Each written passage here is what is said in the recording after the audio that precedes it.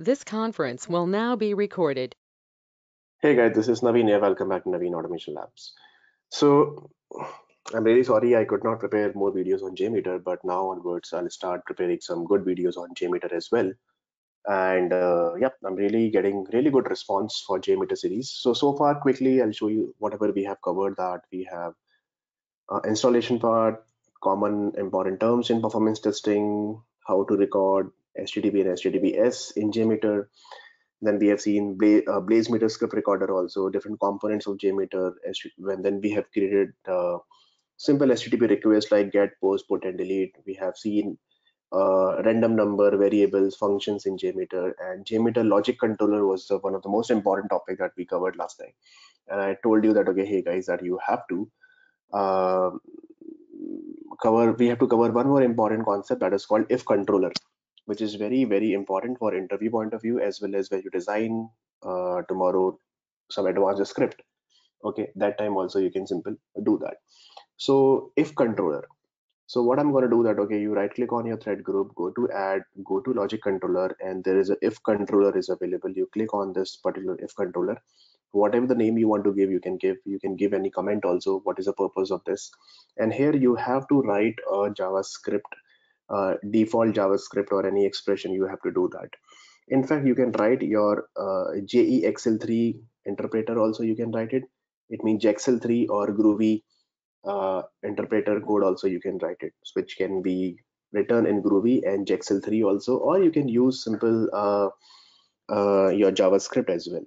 And then we will see one more option, that is what do you mean by JMeter Thread dot last sample also can be used over here. It's simple written over here.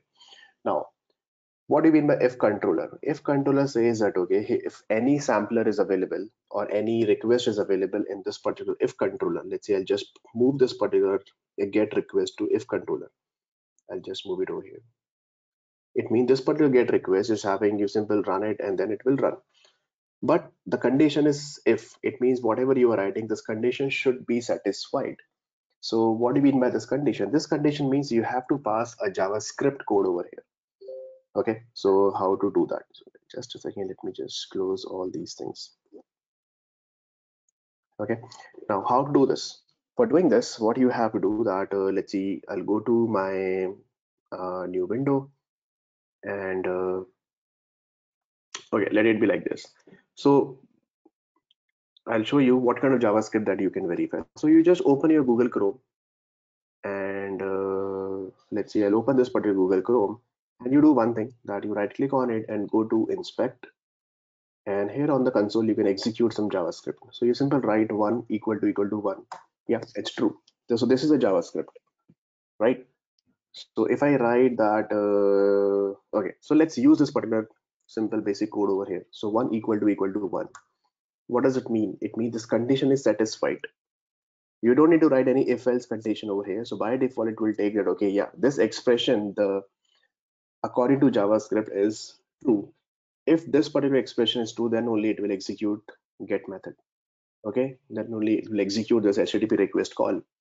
Now I'll go to my tree and then I'll run it. You see that, okay, that one equal to, if you come over here, one equal to one is not working like that. You do one thing, you simple unselect this particular checkbox from here. Now you try it again. You come over here, go to tree, and then run it again. Now you see that okay, this HTTP request is working fine. Although it got failed, whatever the reason behind that, but now it is working fine over there. Okay. Now if you remove this controller, if you remove this guy, okay, I don't have any expression over here, and then you run it again. You go to tree and then run it again. You see that okay, it's not working at all. Okay, and yeah, so it's saying that okay, we don't have any if condition over here, so it won't work like that, right? Now if I write once again one equal to one, and then you go to your result tree and then run it again, see it's working now. It's what is the response we are getting? Okay, server name API, it's fine. Illegal character somewhere, so I think let me check the user defined variables, which will put it over here. Okay, So let's run it again. Yeah, now it's perfectly fine because by mistake I have given my user defined variable under this particular sampler. So here I have given the server name equal to request res.in, and now it's working fine. Okay, now let me remove these two variables. So this is a user defined variable that we have already covered in the previous session, how to add the user defined variable, and the same user defined variable I'm using over here, right? Now, but condition I have written what? Condition I have written 1 equal to 1. It means working fine. Now you select this interpret condition as a variable expression. It means consider as a variable expression. So let's see it is working with the variable expression or not. Again, you go to tree and run it. Now see, it is not working because this is simple. It's simple condition, not in the form of variable I have written. I have written in the form of values. So that's why you have to unselect this guy and then you run it again. Now you will see the result tree that yeah, it's working fine, right? So this is a simple basic thing about the if controller. Okay. Now, what else you can do that? Let's see if I write 1 equal to 2, this condition is false, 1 is not equal to 2, and then you go to tree and then run it again. See, it's not working. We are not getting any result because this condition is not satisfied. Okay, perfect. Now what I'm going to do that, okay, I'll go to my user defined variables and then I'm going to create one, uh, let's see, I'm going to create one variable over here, result variable, and the result variable is, let's see, completed. This is a result variable that I have created, completed variable, right? Now I want that, okay, if result is equal to completed, then only you execute this guy, otherwise you ignore it. So how do you write this? I simply come over here and then I'll take that particular variable. So my variable is what?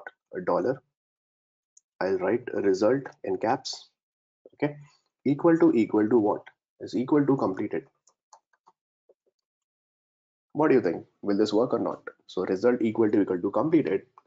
The value of result is that we have already defined over here is completed, and the value I'm comparing with completed.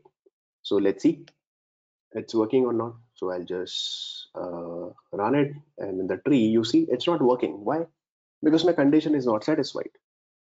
My condition is not satisfied. Why?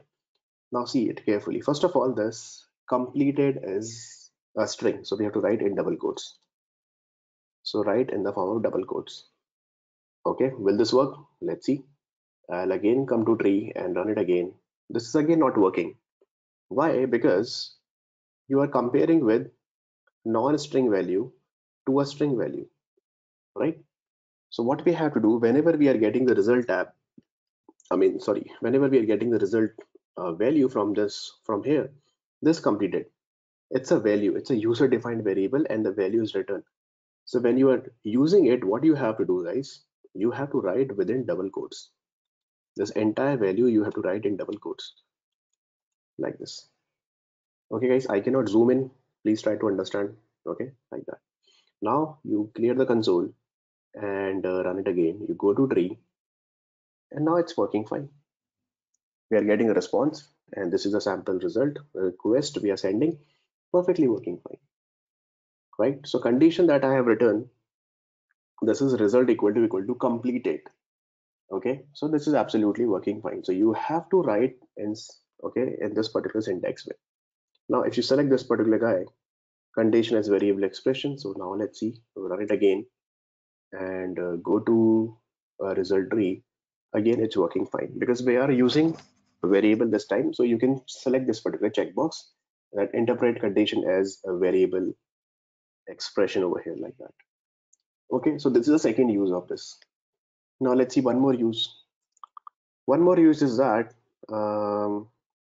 you go to if controller, and inside this particular if controller, let's see, or let's see, I'll go to my user defined variable and I'll create one more variable over here. Let's see, and my variable name is status, or not a status. Let's see, I will define some flag variable. Let's see, flag is equal to what? Flag is equal to true. I'll write it like this.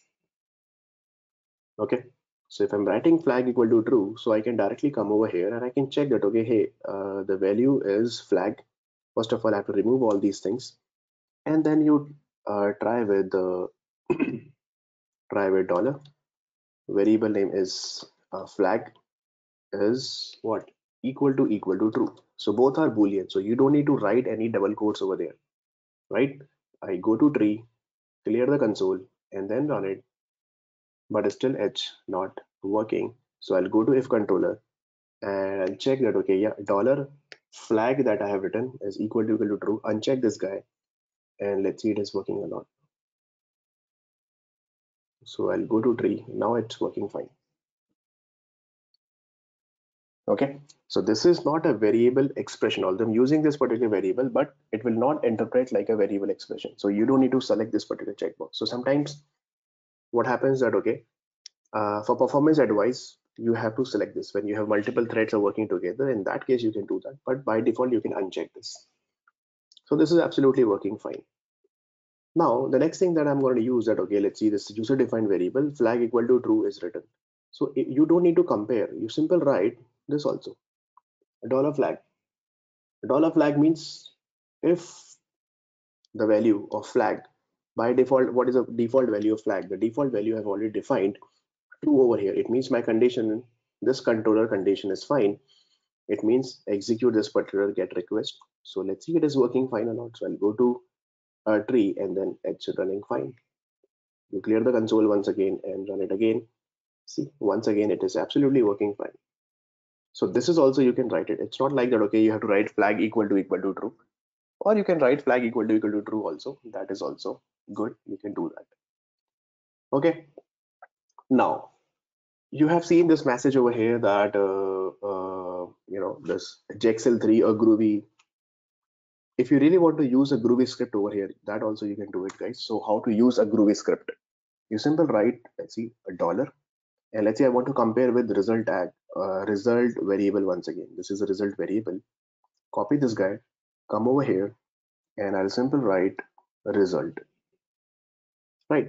But before that, what you have to do, you just remove this and you simple write dollar and put a bracket over here like this, curly brackets, and write underscore groovy. You have to give that, okay, hey, please execute this particular expression with Groovy compiler, and then you write bracket over here like this. You have to write the parenthesis over here, and then you have to write dollar and which variable. My variable name is the result variable, which is a normal string variable, so we have to write in double quotes like this, right? And then it should be equal to what? It should be equal to completed, that you have written completed. Okay, so we are saying that, okay, hey, with the Groovy scripting, then you match, not with the default JavaScript. With Groovy you match. Let's say tomorrow you have some Groovy script, right? In that case, you simple copy paste, but you really want to execute that particular script with the Groovy compiler. In that case, you have to use with Groovy, right? And let's see, I select this guy and let's run it. So first I'll clear the tree and run it. See, it's absolutely working fine because my Groovy condition is getting satisfied over here like this. If you really want to use JavaScript, you simply write result equal to completed, that I have already shown you. If you really want to use with Groovy, you can use with Groovy also. Then we have one more compiler that is called JexL3. Can you see that this JexL3? So you remove this guy from here, underscore, you simple write, instead of Groovy, you simple write JexL3. Okay, make sure no spelling mistake, and then you go to tree, clear the console, and run it again. See, this is also working fine with JexL. Okay, JexL3 interpreter also, it's working fine instead of JavaScript. So you can use JexL3 and the Groovy instead of JavaScript, guys. You can do that if you have, okay, any expression with JexL3 and Groovy scripting, right? Now we have one more concept that is called JMeter Thread dot last sample. Okay, now what do you mean by this? To check the transaction request. So how to do that? Let me remove this guy.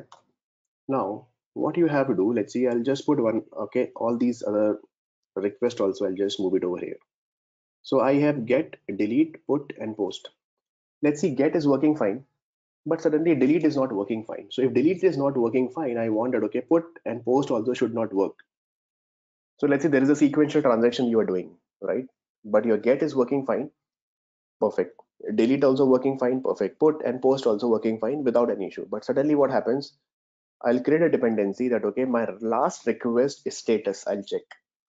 Okay, my last sample status is equal to okay, then only you execute the put request or post request, like that. If the delete is okay, then only you execute, otherwise you don't execute, right? So let's do one thing. I'll deliberately, for this particular delete, I'll deliberately make this particular test fail. So deliberately, let's see, instead of server name, I'm giving some 111 over here, like that. Okay, and I'll go to this if controller condition, and here exact same thing, whatever is written over here, you write it. I cannot copy, so I'll just write it for you guys. Let's see, JMeter, okay, thread dot last underscore sample underscore, okay. So make sure guys, no spelling mistake. JMeter thread dot last sample underscore, okay, and that's it. Okay, and simple, you select this evaluate for all children. It means evaluate for all the children, samplers over here, right?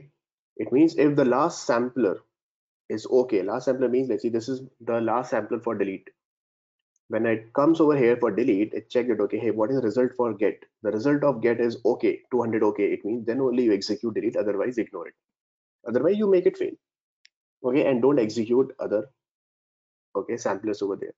So let's see this is working or not. So I'll go to my result tree, remove this guy and run it. So we'll see that, okay, get was working fine, delete got failed. And the moment delete got failed, put and post is not working, right? So this is simple condition that you can put it over there. It's a very, very, very useful trick when you are executing a transaction where multiple requests are there, and one request is dependent on the previous request. Then only you want to proceed further. Otherwise, you just terminate the request. Like that, you can do that. So let's say I'll go back to delete and then remove this 111 and save it,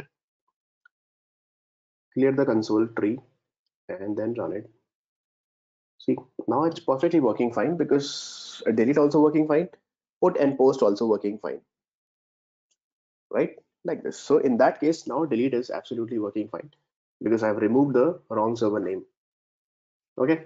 So like this also you can simply do that, guys. Okay. So this is simple about if controller. Now in the next video, I'll be covering more user, okay, I would say use case wise scenarios. So till here, what we have covered the different components, the major components of JMeter. Okay, and there are some more controllers. Let's see, while controller is also available. So that is more advanced topic that I'll cover in the next or maybe in the upcoming chapters. But before that, now we will pick some really good scenarios for JMeter point of view. Okay, for performance point of view. So thank you so much guys for watching this particular video. If you really like this video, please subscribe to the channel. And if you have any questions, please feel free to write in the comment section. Definitely I'll try to answer over there. Thank you so much.